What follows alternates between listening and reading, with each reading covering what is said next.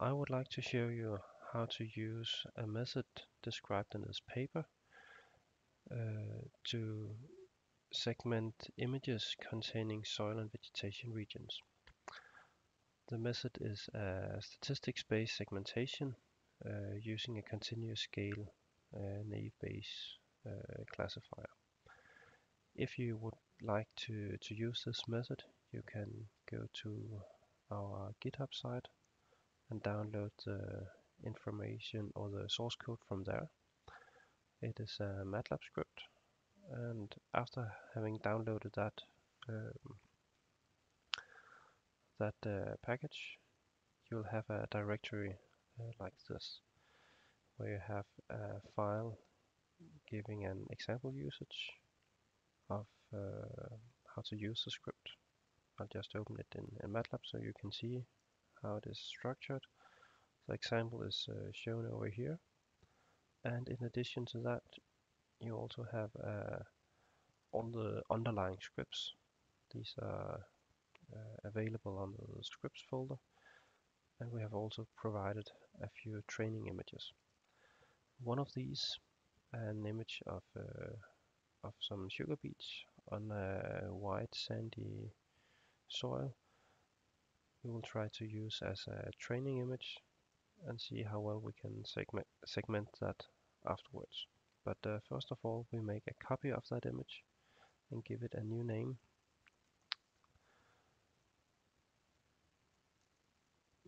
I'll just name it training image annotated. Then I open it in the image editor, the GIMP, to adjust some of the output levels. And we do that because we use full white or full black regions in this annotated image to indicate where we have vegetation and soil. So a full white, I'm adjusting the output levels. A full white in this image will mark vegetation, and a full black will mark soil. So first we make sure that there are no full white or full black parts of this image.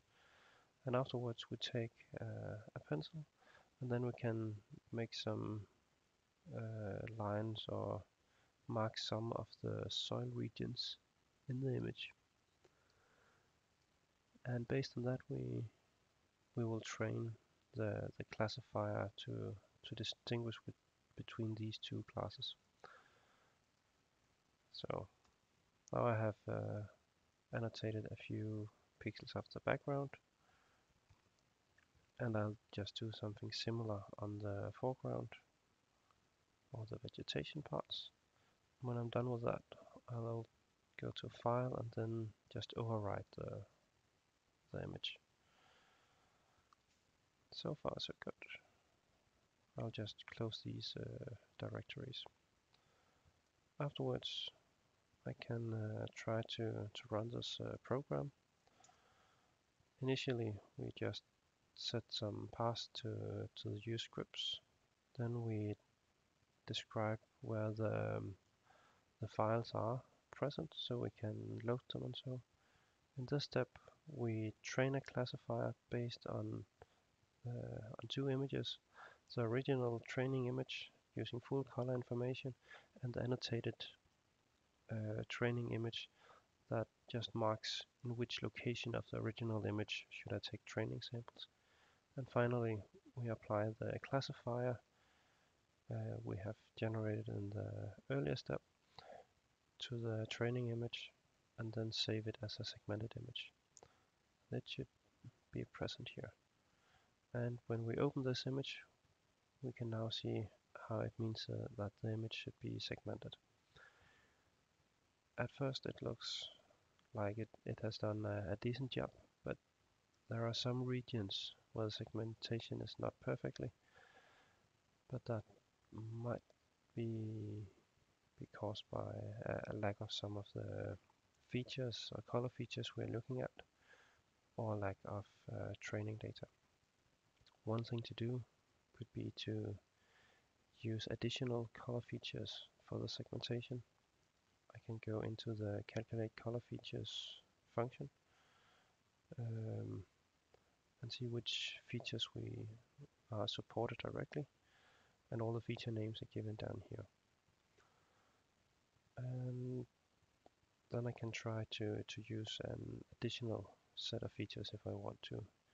I'll try to activate feature number 10 and 4, 5, and 6, just to see if it makes a difference.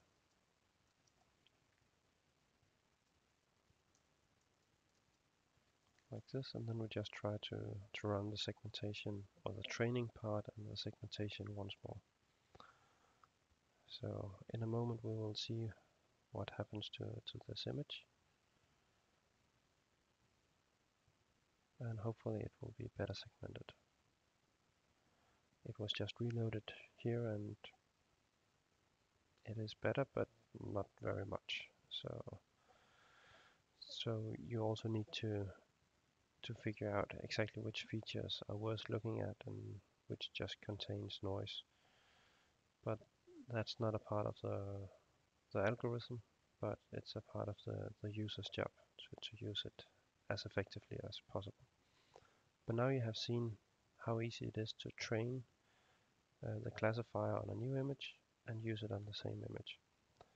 And if we want to segment other images, then we just will have to modify these 3 lines to read the new image into the system, segmenting it, and write it out. So that should be doable.